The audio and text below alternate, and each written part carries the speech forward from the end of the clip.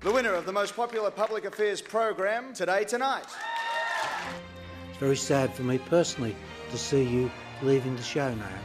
What an honour and a privilege it is to accept this award.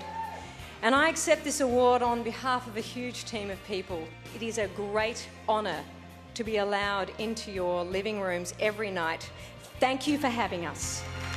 Tonight, what you haven't been told about the rescue operation. Only a few hours ago, Schapelle Corby had her youth taken from her, and how our lives have changed since the day terrorism struck the free world. Are you confident about the security measures you have in place? Straight away. You are one of the very few people who was invited into the inner sanctum. There was a point you said you could understand people who do commit suicide, and you even contemplated ending it yourself. Oh, yeah.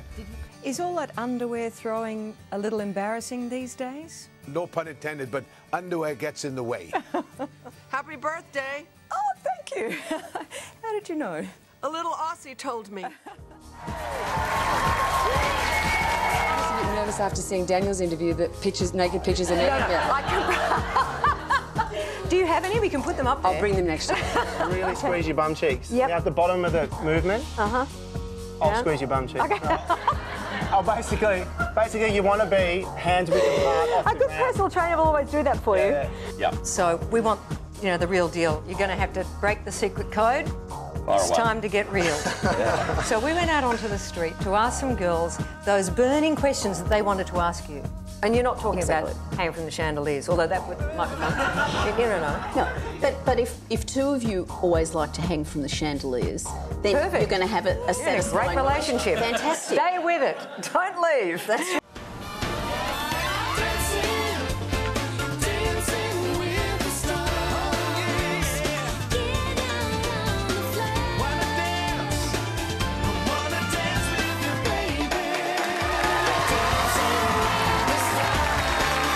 And that's our show for today. Thanks so much for watching, and I'll see you next time.